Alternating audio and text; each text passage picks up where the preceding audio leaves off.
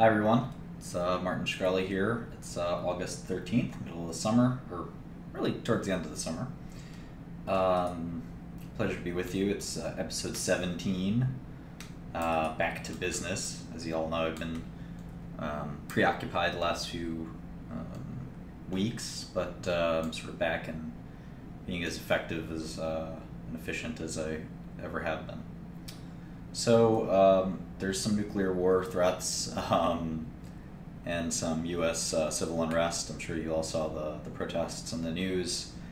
The market was down pretty much across the board. I added the I added the Korean index, so you can kind of see how the Kospi is what that's called. The Kospi reacted. The Kospi is still up 15% this year. Korean stocks were kind of kicking butt for a while there, and now they're predictably, as you can imagine, falling on the threat of an unstable North Korea, or even more unstable North Korea. So it's kind of interesting. Again, I'm not sure if the markets will react to the U.S. civil unrest, but I definitely don't think it's healthy that Trump is I think increasingly being seen as a poor choice of president by the markets.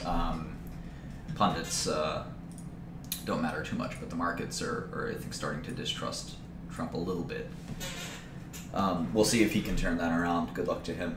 My portfolio was up last week. Again, a lot of people don't short out there. I think shorting is a great way to reduce your volatility and to reduce your exposure to potentially, a new bear market could be starting, a new war could be starting, all of these things, and having some shorts is never a bad idea.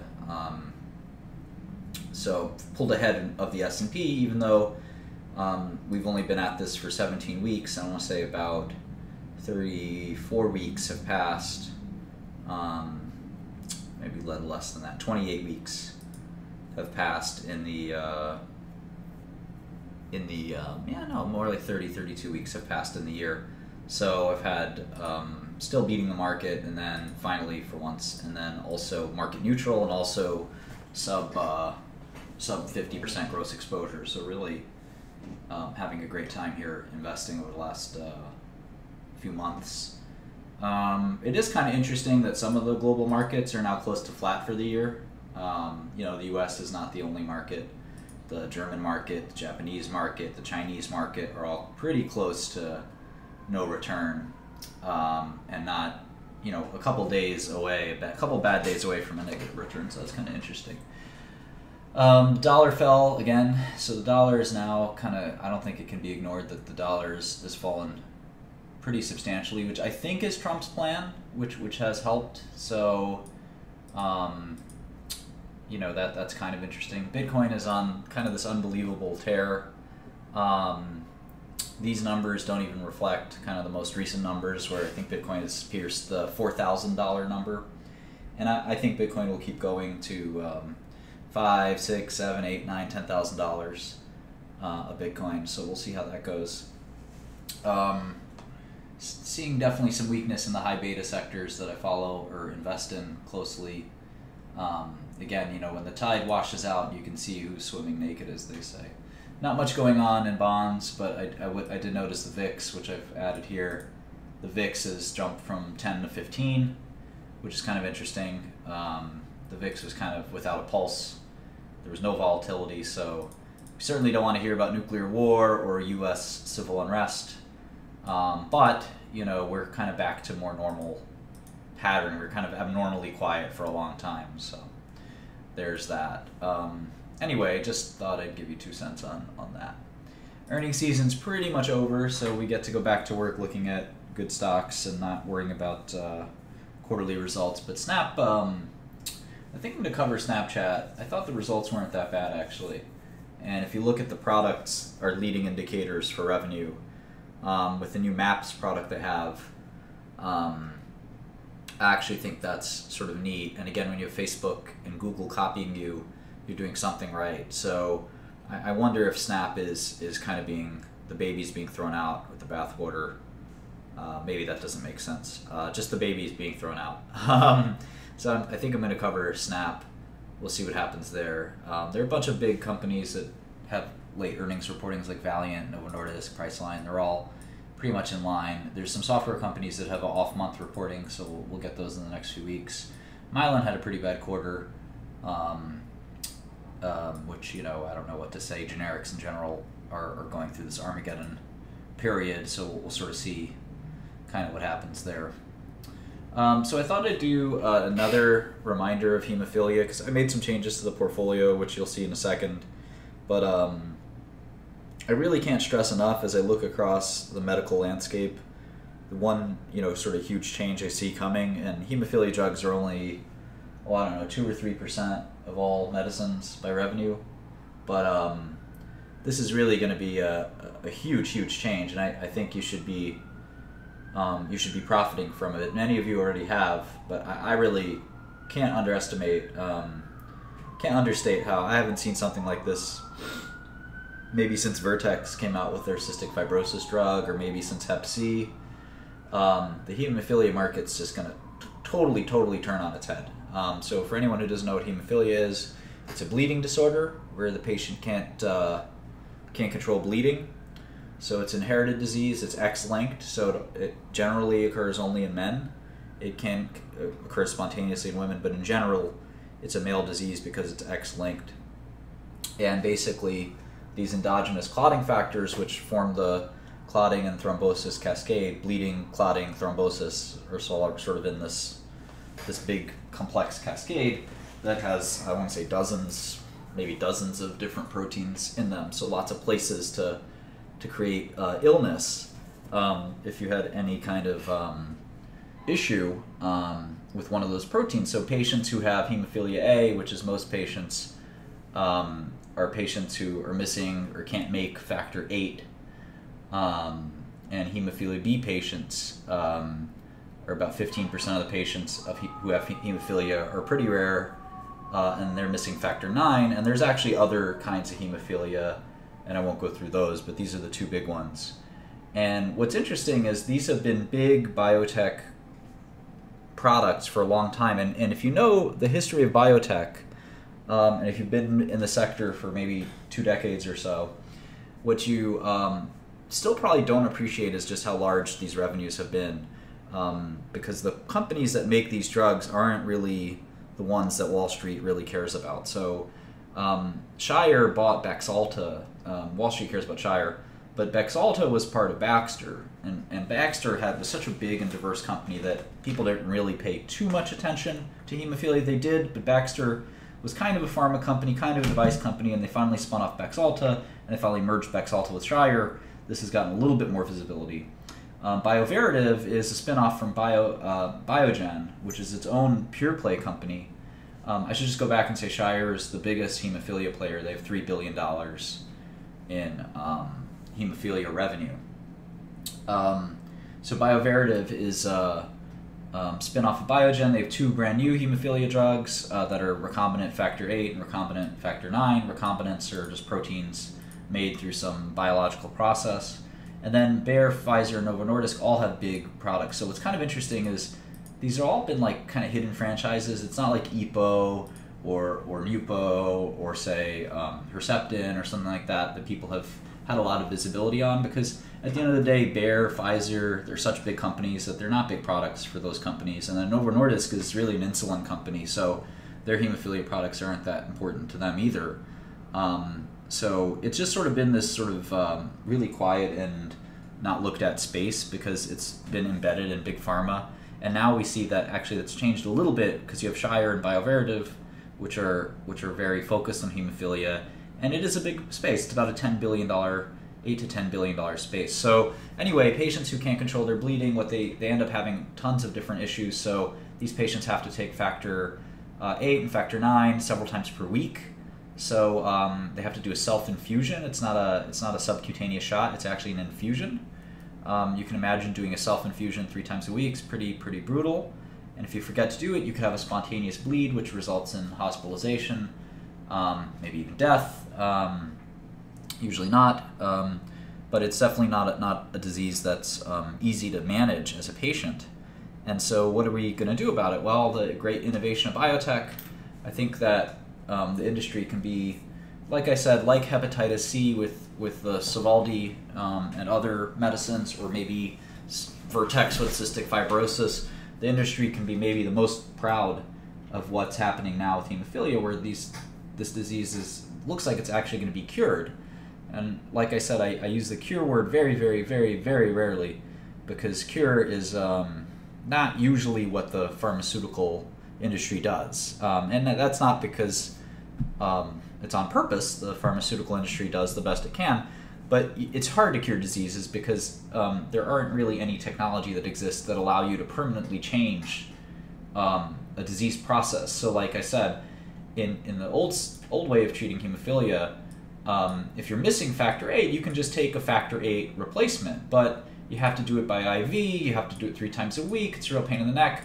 And when you stop taking the factor VIII, well, you don't have any more factor VIII because your body can't make it. So it's a pretty bad scenario if you can't cure this illness because you just have to keep taking it. And there have been a lot of attempts to kind of make like a depot version of factor VIII that just like it releases over many weeks or something like that, and those have failed. But it would be nice if you could actually cure the disease. So enter these companies, which I'm long every single one now. I bought BioMarin stock, which you'll see. So this is Spark, Unicure, BioMarin, and Sangamo are all making hemophilia cures, and we'll talk about what that is exactly in a second. And I just shorted Bioverativ, which, like I said, is a pure play company that makes just factor VIII and factor IX. They don't have any of the gene therapy products. So gene therapy is what's happening here. These 4 companies are all doing gene therapy. And there's another drug called emicizumab from Roche, which actually also is going to hurt all of the legacy factor VIII and factor IX companies. So in many ways, the companies that make money on factor VIII and factor IX are going to have big problems in the next 5 or 10 years because nobody's going to use these products anymore. And nobody wants to use these products anymore. They're very inconvenient. They're very frustrating.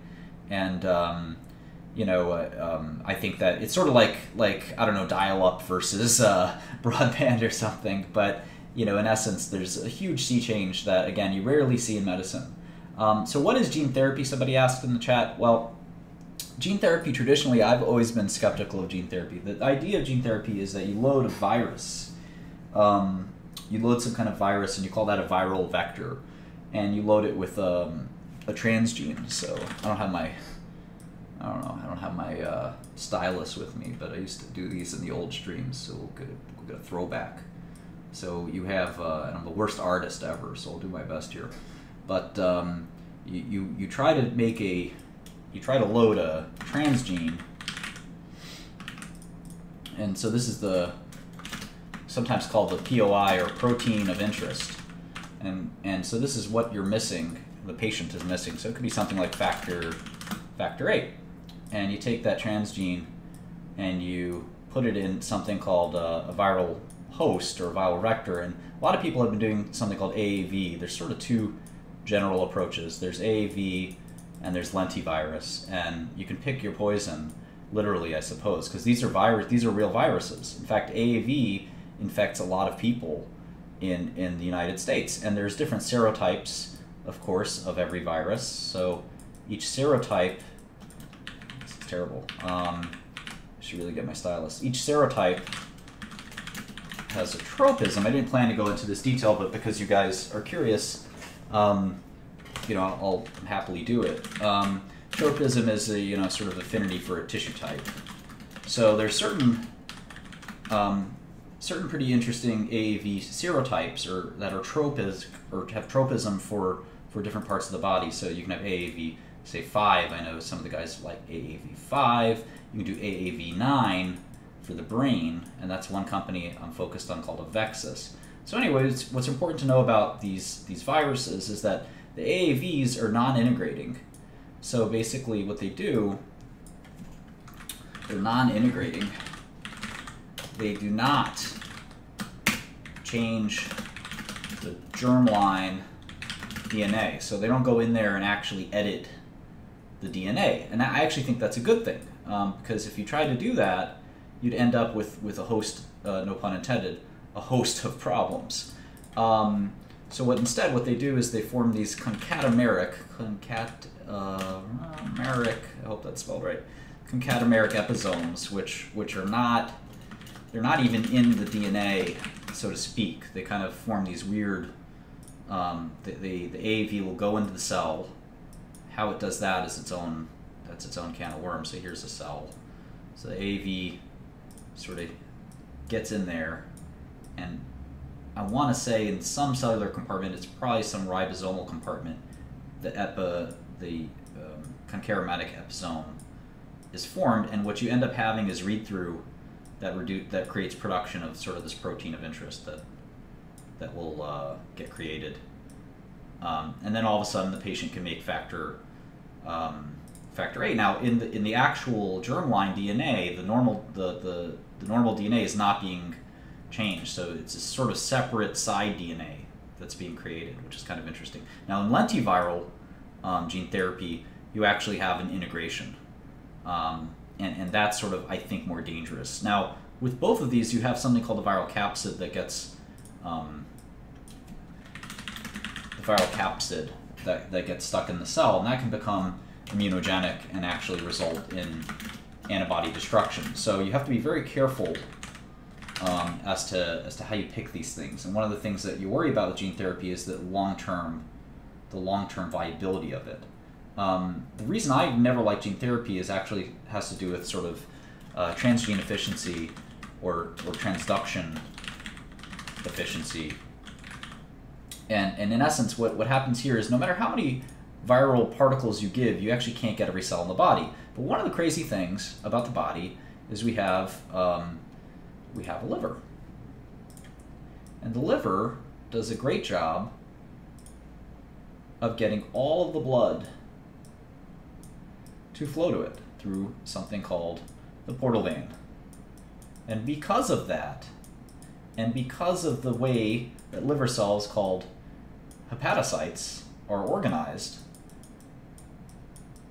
gene therapy transgenes get stuck in hepatocytes very easily. And it turns out that hemophilia is a liver protein.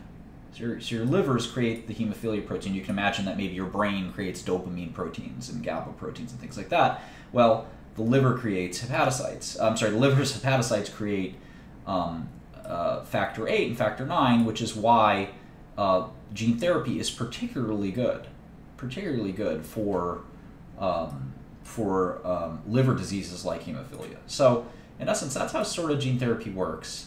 And I'll show you some results in a second. But in essence, these 4 companies are all making AAV vectors to change hemophilia. So again, just to wrap up here, if you had this concatameric episome that created the factor VIII and factor IX, maybe it gets secreted, and here you have factor VIII swimming around. So we'll just call it F8, swimming around, and it sees a damaged blood, and it says, hey, I'm going to go clot that. I'm going to go help clot that and restore order, and don't let that bleed grow or continue to bleed.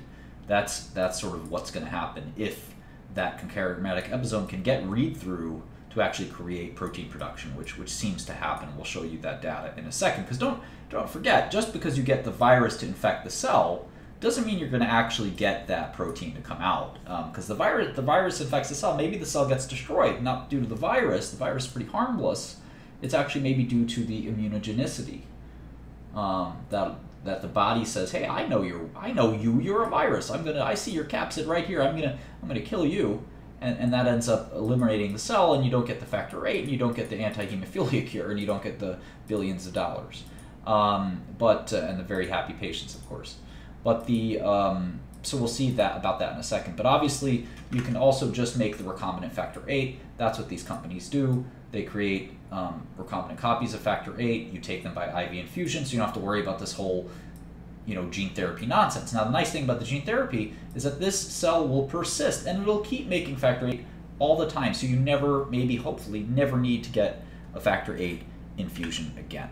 So that's the basics of gene therapy. That's the basics of hemophilia.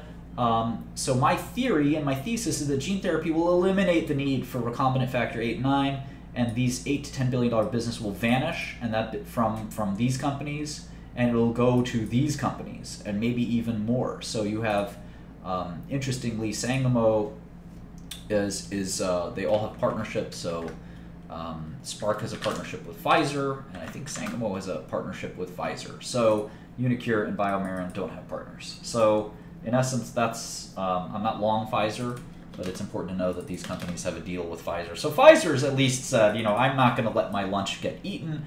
I at least want to kind of, partner up with one of these new hotshot companies and at least share the meal with them. So anyway, this company that I'm on called Spark, they have a drug called 8011. This is for hemophilia A. They already have shown their hemophilia B data. That's what I said earlier, was partnered with Pfizer. So Pfizer and Spark have shown amazing hemophilia B data already in humans, showing complete reduction in bleeds. So they showed 3 patients a week or 2 ago, and the stock went up. So that's how high stakes this is. There are 3 patients they reported on. You would think the results of 3 patients wouldn't be that exciting. But they had 3 patients, and what they ended up showing was that, and if you follow this, this is 5 times 10 to the 11th viral particles per kilogram. These patients had factor VIII normalized levels of 11 to 14%, which is pretty good. And then they dosed 1 patient at twice that dose, and that patient, they said, had proportionally higher factor VIII levels. So it looks like Spark's first, you sometimes call this first in human, or I don't know, first in human results looked pretty impressive. They already have the hemophilia B data that also looks impressive, but so far so good. Now I wanted to show you the Roche data. This is emicizumab. So this is interesting. This is not a gene therapy. This is a really freaky drug. I mentioned immunogenicity before. So basically what ends up happening is if you give these recombinant factors, you can form this immunogenic response. I mentioned that word before. What that means is that you raise an immune response. So you form antibodies. And it turns out antibodies are really good. They're like homing missiles, right? They look like this kind of, and they can detect something that's foreign, a xenobiotic or a xenogen or whatever. And so when you give a recombinant factor VIII, and maybe if you look really closely, it says the company's name, and then like Biogen or Shire. If you zoom in on the molecular structure. And the body says, hey, I'm an antibody, I've been around the block, I know that you're not natural. I know that somebody made you in a factory. No matter how good the biotech industry gets at making proteins, the body still says, I don't know, I don't trust you. Let me make an antibody to you and destroy you. So now if you're taking factor VIII or factor IX, or maybe even something like insulin, right? Maybe you take insulin this way, your body eventually says no more. Now this doesn't happen with pills. This doesn't happen with small molecules because of the tertiary structure of of proteins results in these folds that antibodies can recognize. Antibodies can theoretically be raised to small molecules, but it's very hard and very unlikely. So in any event, there are patients with hemophilia A and hemophilia B that get treated by the classic recombinants, and they end up getting antibodies. And these patients are really out of luck because the only saving grace when you have hemophilia are those recombinant factors. And so Roche developed this crazy drug, and I won't even explain how it works, but the way it works is extraordinary. It really is amazing. And so the patients who are the sickest are the hemophilia patients that can no longer tolerate the recombinant factors, because basically they have antibodies to those factors. So if you give them more recombinant factors, they're just going to get into this hyperimmune state where they'll blow up like me after petting my cat, and they maybe even worse, and they can't just tolerate these drugs and make them work. So in essence, emicizumab does its magic, and you can see this was published in the New England Journal a few months ago, and you can see this 87% reduction in bleeding rate. Really incredible result. And so this was the Haven 1 study. The Haven 2 study worked as well. Now the Haven 3 study is going to be emicizumab in patients without antibodies to their factors. So these are normal run-of-the-mill hemophilia patients. So if emicizumab works in those patients, all these companies are going to have a huge problem. Right now, it's just patients who can't tolerate these products, so it's not going to really affect them too much. But if emicizumab works, and I think it might work, in patients without antibodies, then you've got big problems. So I think Bioverativ is going to be in a world of trouble one way or the other. Now, we looked at the Spark 8011 data. This is hot off the presses. It's just 3 patients, so we'll see how that works. But let's take a look at BMN 270. This is BioMarin, a company I know very, very well. And this is 1 dose, which is sort of amazing. You get 1 dose of drug at 6 times 10 to the 13th. Now, keep in mind the Spark, they're starting to dose it at 5 times 10 to the 11th, then 1 times 10 to the 12th, and I'm assuming they'll keep going up. But this is the BioMarin dosage at 6 times 10 to the 13th. And you can see that the patients have no factor 8 whatsoever because they have hemophilia. That makes sense. And you see the shaded region between 50 and 150. That's normal. That's where you and I most likely are. And you give this drug 1 time, and all of a sudden you can see that these patients stay in the normal range. I mean, that's sort of a miracle if you look at it. It's truly an amazing feat where you have these patients who are sitting there previously bleeding. They would bleed to death without their factor 8. Some of them maybe can't tolerate factor 8. Some of them don't want to take it 3 times a week. So this is, how many injections would that have been? If it's 52, I don't need a calculator. These patients would have 150 IV infusions over a year. Instead, they get 1 shot, and they're cured, in essence. They never need another shot of factor 8 again. And we don't know if this will last for years and years and years, but it certainly looks pretty good. You know, we'll have to see if they need a booster shot, or maybe they end up getting an antibody response after a year, after 2 years. But you would think if they were going to get an antibody response, they'd get an antibody response right away. So this is a really amazing, really amazing outcome. Now it's only seven or so patients, but BioMarin is rushing to a phase 3 that's going to enroll hundreds of patients. One of the things that I think about is, could you get a thrombotic state? So it's kind of funny. You have patients who can't clot at all. Are they going to become super clotters if they get up here? And that would be bad too, because they would end up getting heart attacks and other thrombotic events, which would be not a good thing to do. Now, you could always take blood thinners and things like that, but all of a sudden you're kind of, you know, going back and forth in this huge sort of swing in this case. So anyway, I made this Bioverativ model. I have the full model, and I value the stock at $35. The stock's trading at $58. They're only a hemophilia company. The only thing they've got are 2 hemophilia drugs. They did just buy a company called True North for cold agglutinin disease, a very rare hematological disorder, and it's a pretty compelling drug. It could be FDA approved rather quickly. It's going to be a drug. It's going to generate revenue. So when I say it's the only thing they have, I don't think that's totally right. But you can see here that I expect Eloctate and Alprolix, starting in about 2 years, I see that revenue basically disappearing as the hemophilia market shifts. So that's why I'm short the stock.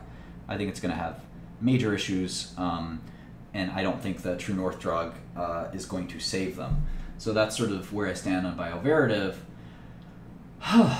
And I'll get to the portfolio changes I made in a minute, but that's sort of I wouldn't call it a deep dive on hemophilia, but sort of a superficial, a little more than normal dive. All right, so on Gilead, this is the biggest investment I've got in the public equities, and basically a lot of the times I think people, one of the biggest mistakes people make in stocks is they think about the business qualitatively, and they say, oh, well, this is good and this is bad, and therefore, you know, if I see more good than bad, I might buy the stock, and if I see more bad than good, I might do the opposite. And that's a really stupid sort of way to sort of look at the markets, because it's not about good or bad. And I've said this a million times. If you had I don't know, let's see, let's have some fun here. If you had a bag, this is a bag of, I don't know, $1,000. You had 10 smackers in here, 10 Benjis, as we say from Brooklyn, 10 10 sticks, 10 bills. I'm getting back to my old Brooklyn style here. And there's 6 of them. I might as well draw the last couple of bills here. And your friend Big rolls. He gives you this bag of cash.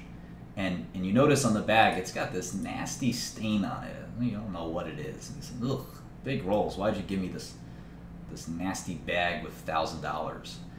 Now, it's still worth $1,000. You might have gotten it from Big rolls, and you might have a nasty stain on it, and it doesn't look so great, but it's still worth $1,000. Now, if Tiffany's gave you one of their, boxes, and it's a light blue box, isn't it? It's a light blue box, and it's got this nice pink trim, and it says Tiffany on it. And it's got just $100 in there. Sure, it's easy to say, and the $100 bill is crisp and clean, whereas Big rolls is cash. You see some weird residue on it. It's sometimes torn up. It's got some strange phone number on it. You don't know what's going on there. My point is, of course, that just because something looks good or things are getting better doesn't mean that the value is changing. And the same thing applies here. It's a really pretty box, and it's got a brand name on it, but the box isn't worth $600. It's worth $100. Maybe it's worth $105 because it's got the Tiffany box, and this thing's worth $995 because your dubious friend gave it to you. But at the end of the day, and it's got this weird stain on it, at the end of the day, what you should be focused on is the value of the cash flow, not the sort of things that surround it. So what's happening with Gilead is really big problems. So their hepatitis C business is basically disappearing. It was half their business in 2016. It's going to go to zero. I assume it's going to go to zero. I'm fine with that. The HIV business is never going to grow again. It's so large that it really, they've got all the HIV patients. GSK, Merck, and Bristol have a couple, but a little bit of market share, but they've dominated HIV. It's really hard to grow from here. They don't have another business other than HIV and Hep C, and their pipeline sucks. So why would you buy a stock like this? It's sort of like this thing. Well, I would buy this bag. I wouldn't buy it for $995, right? But would I buy it for, I don't know, say $500? Sure, I would, have to go meet my friend Big Rolls in Brooklyn somewhere on a street corner, and the bag would smell bad, and I don't know where this money came from. But for $500, I'm willing to take the risks. And I would not buy this Tiffany bag for $600. I would pay no more than maybe $105 for it. So the reason is Gilead's maybe the ugliest, it's got the ugliest so-called fundamentals that exist. The business is bad, it's not getting any better, it's going to be bad for a very long time. But it's still worth it. Why? Well, it's an $81 billion company right now. That's the enterprise value. And the 2018 earnings is about $14 billion or $15 billion. And that's earnings excluding R&D. So I like to adjust excluding R&D. And if you need some more evidence on why I think that's a good idea, you can watch some of my videos. But this is 5 times earnings. So really an incredible deal. This is almost a 20% yield. And I think I showed you earlier from just basic finance, you can't get a 20% yield anywhere. The LIBOR is 1%, Treasury bonds are 1 or 2%, corporate bonds are 3 to 4%, even the S&P 500, which is just equities, the earnings yield is 6%. So here you got almost a 20%. I don't know, this is like 17% earnings yield. So really incredible. Basically, all the business has to do is not shrink too fast, really, and then you'll be okay. What are the big risks? How does this $14 billion drop? Now, it's going to drop, but it's not going to drop to like $5 billion. It maybe drops to $10 billion or $12 billion. And the real issues here are, if there's an HIV cure, I actually think it'll be Gilead who makes it. So everyone who's doing research for a true HIV cure, really Gilead's in the forefront there. Now, there's HIV vaccines out there. And J&J's is got a vaccine, Merck's got a vaccine, a few other companies actually, and Gilead doesn't appear to have a vaccine. If a vaccine gets approved, I don't think that it'll eat into their current business. It'll actually prevent new patients from becoming HIV patients, which obviously would be a great thing for society, So the real risk would be an HIV cure that doesn't come from Gilead, but I think that they're really on top of that. Then there's a Merck drug that could be a big problem as well. Now notice that I'm not putting Hep C as a risk, because the Hep C business is going to disappear. That's something we know. That's not a risk. Again, if you look at investments like this, maybe it's a risk to you, but you have to look at investments as to kind of what is the market, what would surprise the market. Hep C sales disappearing, it wouldn't surprise the market. In fact, that's an upside risk, I would say. It's a good thing. If Hep C doesn't disappear at all, I'm assuming it's going to disappear. If it doesn't disappear, or if it disappears more slowly, then Gilead stock is even better. So keep that in mind. And I'm also being conservative with HIV. I said earlier that they have no more patients to get, that they have all of the patients out there. Well, that's not totally true. They could have better pricing. They could have better global access to patients. So they have this PrEP, which is a big kind of a big marketplace. This prophylactic pre-exposure prophylaxis. So there are some ways for HIV to grow. They have this bictegravir drug coming. So there's still some reasons to like that. Anyway, I just thought I'd sort of explain why, an ugly duckling like Gilead can actually be worth quite a bit. So I think that, in certain models I have it worth about 120 billion, sometimes even worth as much as 150 billion. So, we'll sort of see where Gilead ends up. But I thought, because it's the largest position on the portfolio, that I'd explain it a little bit. Okay, so in a month like this, shorts are sort of the place to be. And you never know what month is going to be good and what month is going to be bad, or what years even. Sometimes you have years and years and years where there are no shorts, or shorts are far and few between. And sometimes it's the opposite. I have a friend who said, one of my coworkers, he said, "Oh, everything on my screen is red today." And he's sort of new to the stock market. And I said, I've been in a situation where that's every day for 3 years. From 2000 to 2012, I'm sorry, 2000, that would be a long time, 2000 to 2002, every single day, every stock was down, 1 or 2%, and that was for 3 years until that abated. So, we've been very coddled and used to this big success, but, there will be times when that happens. We've had everything green for 2 or 3 years. So, it takes a lot of patience to sort of survive markets like that. And I think that it makes sense to be market neutral, even, and have that discipline, even if, your shorts are really going to punish you because the market's rising. When the market's falling, your shorts are there to save you. And this is a good example. Of the top biotech stocks I follow, there's 2 that went up a lot this month. And I can't make heads or tails of this one. And quite frankly, the same with FibroGen. But if you look at all these stocks, I mean, it's like shooting fish in a barrel to pick out these shorts. Now, I wasn't short any of these, and I feel really stupid, quite frankly, for not seeing the following stocks as shorts. I didn't short Mylan. I didn't short Teva. I didn't short Endo. These are all really, I wouldn't say easy, but these were pretty simple. You can say Mallinckrodt and Valiant and Sun. These are pretty simple shorts to get. Basically every generic company is telling you that it's Armageddon. The Mylan CEO even started her conference call by saying the times are changing. Usually these conference calls are pretty boring events. So when you need to pull out the Bob Dylan lyrics to explain the current state of affairs in the business, maybe I missed it because I was distracted. Very good point there. But this was sort of free money if you think about it. In fact, there probably still are some stocks that are shorts that are free money. I mean, Endo, I'm not sure how they get out from under this crushing debt load. Now, have to take a look at that further. I'm looking at their bond situation. Teva, oh boy, I don't know what to say about Teva, but it's sort of a terrible and nasty situation. So a lot of companies thought it was a good idea, including myself, quite frankly, to lever up and buy old specialty pharmaceutical or generic products, Valiant being the poster child of that.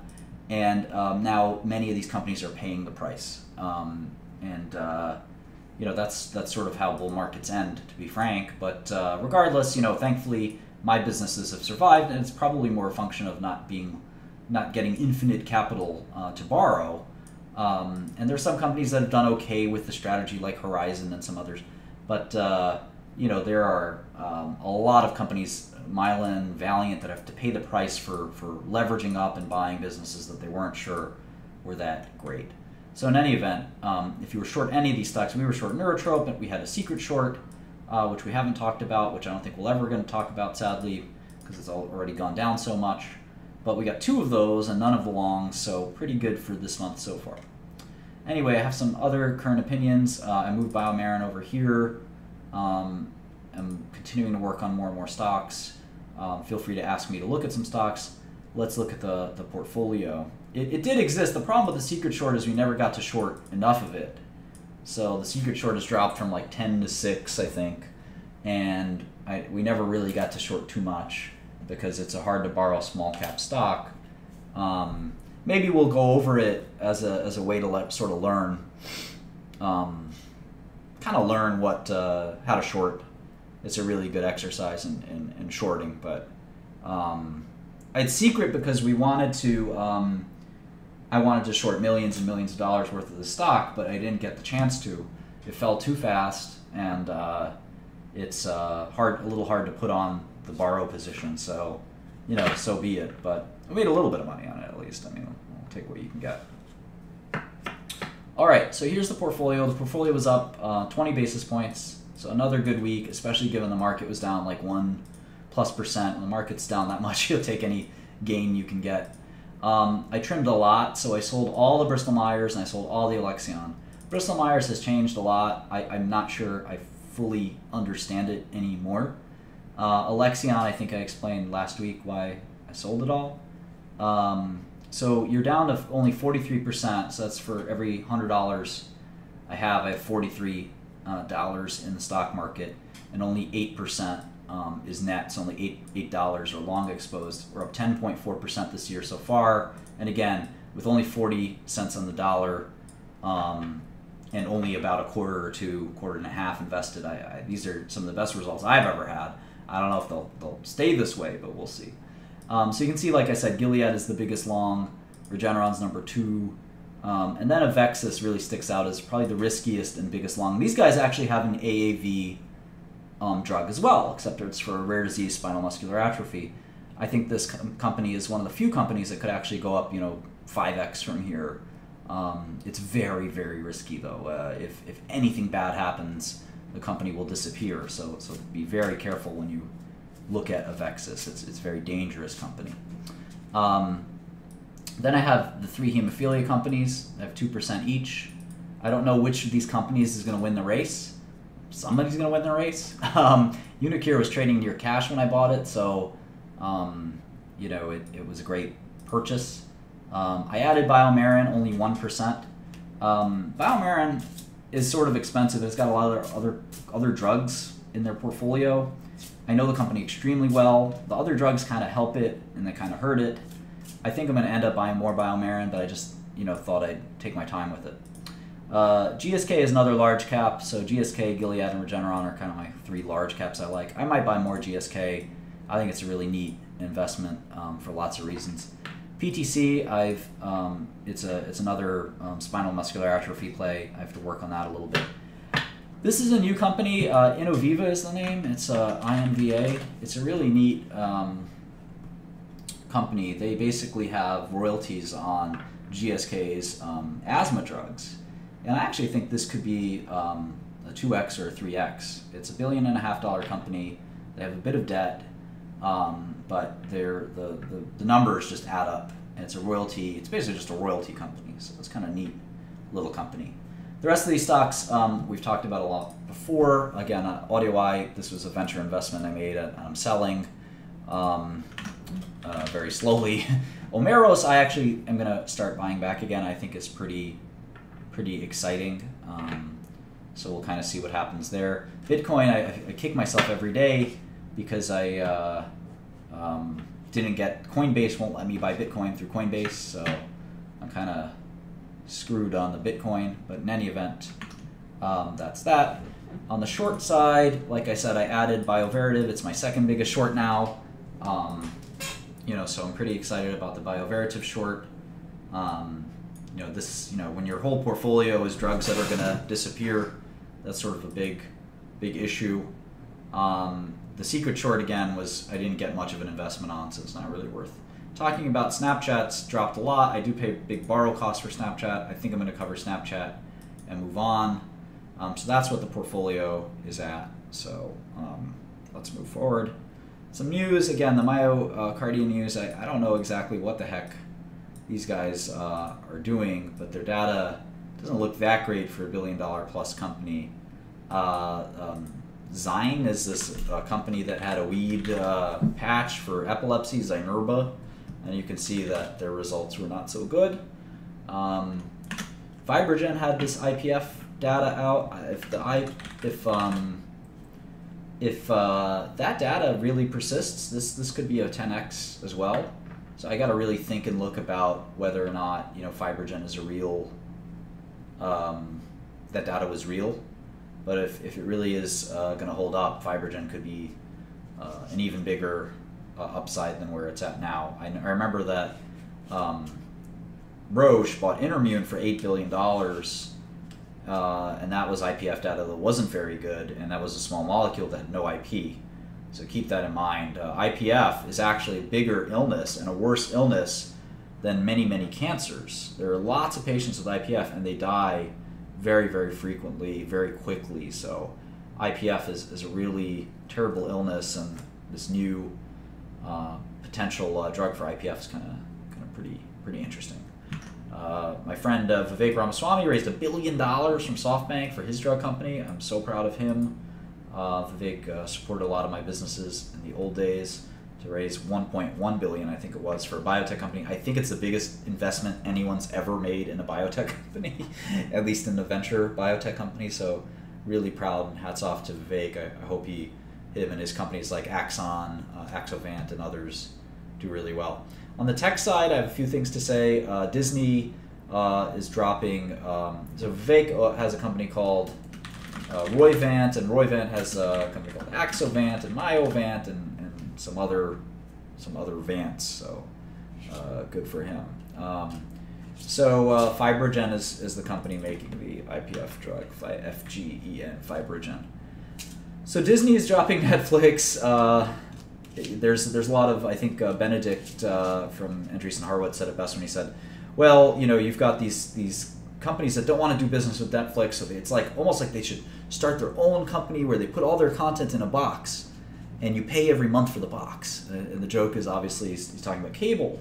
So it's just sort of this merry-go-round of who's in charge, the content or the content delivery, and nobody knows. And we'll see how the Disney Netflix insanity prevails, but it's definitely a weird situation. Benchmark sued Travis Kalanick, the founder and CEO of Uber.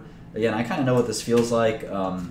There's sort of this, everyone wants to see the CEO fail, the cocky founder CEO, and sometimes when they fail, you end up feeling bad for them because it's, what is it, kind of like Stockholm Syndrome or reverse Stockholm Syndrome, I'm not too sure. Where now I feel terrible for Travis, because at the end of the day he built a $70 billion company very quickly. I mean, it was one of the most amazing successes ever. It's the largest private company in the world. So he couldn't have done that much wrong, right? It's sort of crazy how fast the world can turn on you. The Google misogyny or diversity in the workplace email, I don't have a lot to say on this other than one or two quick things. The first is that I think Google did the right thing for their business. They could have been quieter about getting rid of the guy. But I think they did the right thing for the business. And that leads me to the second point I'm going to make, which is that, in pharmaceuticals, one of the things I hate about pharmaceuticals is how kind of slow-moving and old the industry is. It's a very traditional industry. The CEOs are not scientists by far and large. They're kind of lawyers and marketing people. The CEOs are not founders almost always. There's a handful of companies that buck that trend, but by far and large, they're not scientist founder CEOs. They're not coder CEOs like in tech. and you get this really stodgy, old-style business where you have to be a, older white male almost to be a pharma CEO. And I hated that about the pharma industry. I still hate that about the pharma industry. I'm always going to hate it about the pharma industry. Now, for tech, what you have is that you have basically the most liberal workplace that exists. And I think for Google, whether or not Sundar or Larry or Sergey or Eric, any of those guys, think that employees should or shouldn't have been fired, they had to fire him because you have to play to your, you have to play to your audience. And if your audience is the most left-leaning employee base you could ever have, then you got to play to your audience, and that's not what your audience wants to hear. And if it's going to make your employees and your customers and etc. happier to see the guy fired than not fired, I'm really sorry for the guy, but that's what has to happen. And it's really sad because that's sort of what putting your principles ahead of your business can be very damaging. I'll give you an example. In my business, I put my principles ahead of my business, and it created a lot of issues. It's just one of these things where you often have to fight that battle. And are you going to be true to yourself, or are you going to be true to your business? And it's a really hard thing to balance. All right, some quick Q&As. My great rabbi friend asked how to fix Teva, and there's a legendary Israeli entrepreneur named Moshe Arkin. I don't know much about Israel, but I know enough to know that Mr. Arkin is a very well-known entrepreneur there. And Arkin said that they should have seen this coming.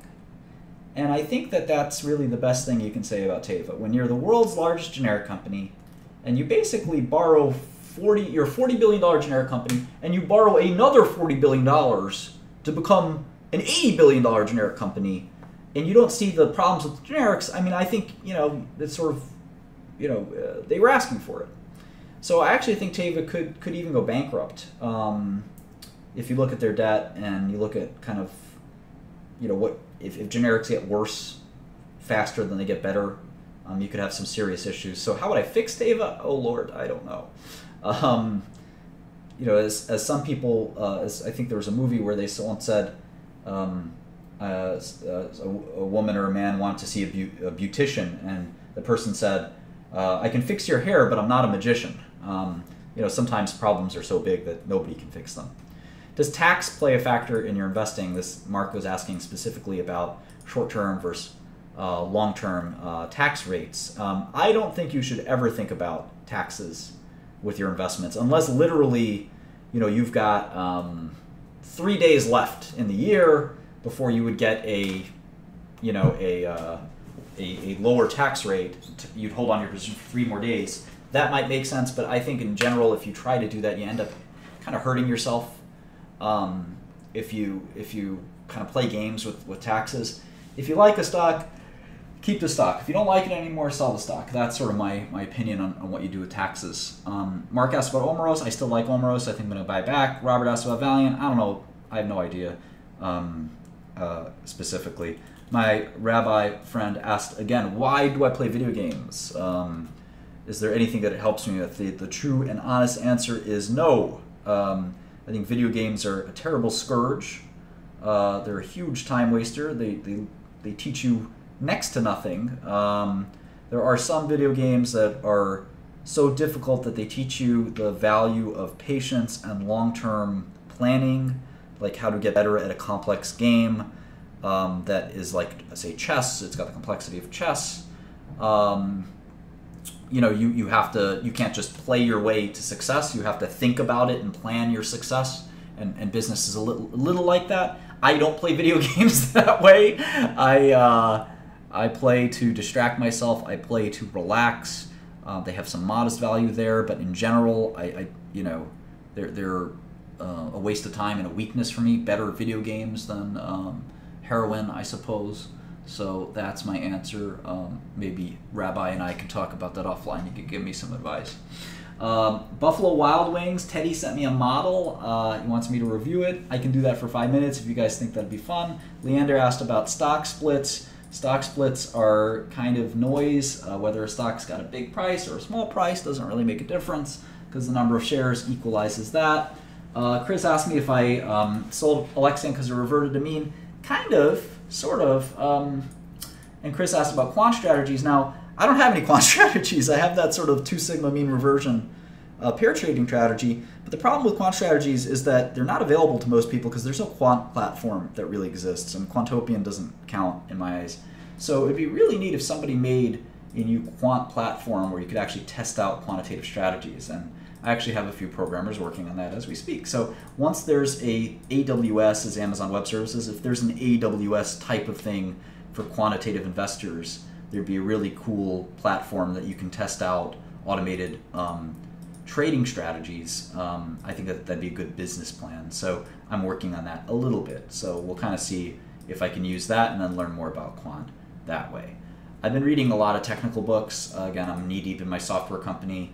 I'm kind of splitting my time. I've got a good team running the pharmaceutical company that I own, Turing, and then I have I'm kind of running our tech company. So I'm doing sort of day to day on that, spending kind of 80% of my time on the tech company and 20% on pharma. And my team is doing kind of the opposite. So we'll sort of see what happens. We're going to go straight into the model in a second. You can email me at martin@thotpatrol.com. I am looking for some employees, so email me a resume if you live in the New York City area, you're willing to relocate. We've got a nice handful of jobs, especially those looking to do investments and M&A and other things like that, working with me side by side. These are high-paying jobs. They're high-stress, high, I don't know, highly difficult but high income, high potential jobs. I don't have any specific, nothing I'm specifically looking for in an individual. I know it kind of when I see it. You can try my software out at Godel.systems. You have to sign up for a beta. It's not simple to do, but if you sign up and you get it, I think you'll enjoy it. Let's quickly look at this what's probably a terrible model. All right, Teddy, if that's even your real name. The first thing I do here is you got to move this stuff down a little bit. You always want to leave a line or two up here. The second is I guess I'm not sure I can edit this model, but these should be formatted. I don't need the decimal points. Let me try to enable editing or something. I don't know. Okay, if I save it. Okay, now I can edit it. All right, so you want these to be no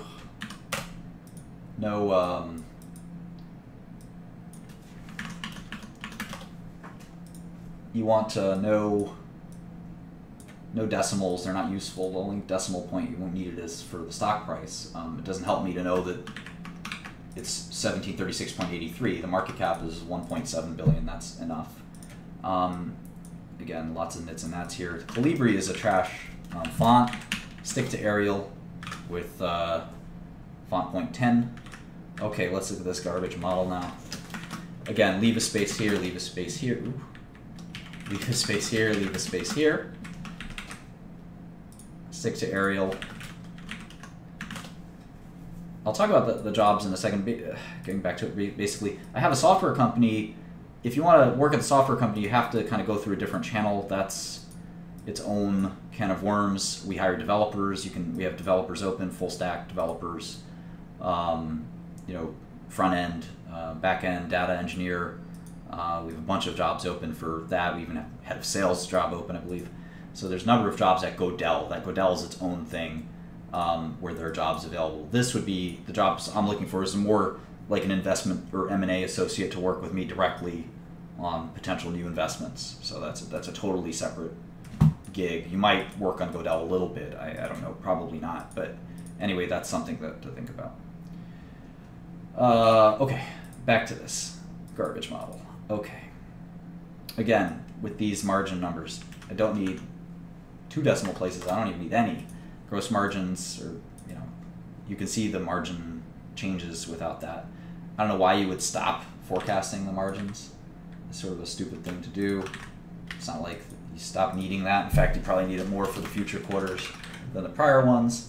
Are you pretending 2018 doesn't exist? And we only have 2 quarters left of 2017. You might as well start forecasting 2018. Again, with these significant figures, I'm not sure that this gives you more information. It's just easier just to do it like that, see how much nicer that looks. EBITDA is not something that we need to ever have as a separate line, just because of the way that works. If the calendar quarters are the same as the quarter end, again, they just add noise to the model.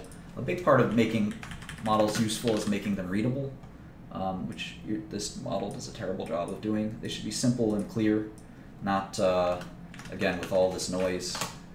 So this is already just a couple changes. It's a lot simpler to understand. Revenue growth, Buffalo Wild Wings, again, I still want to know the future. I want to know all of the next 4 or 5 quarters. Again, here in the full year suffers from a lot of the same things here. Let's see if you got the NPV correct, at least. That's the most important part. Okay, you generally seem to do it right. You have $100 million in net income. Let's see what Wall Street's thinking.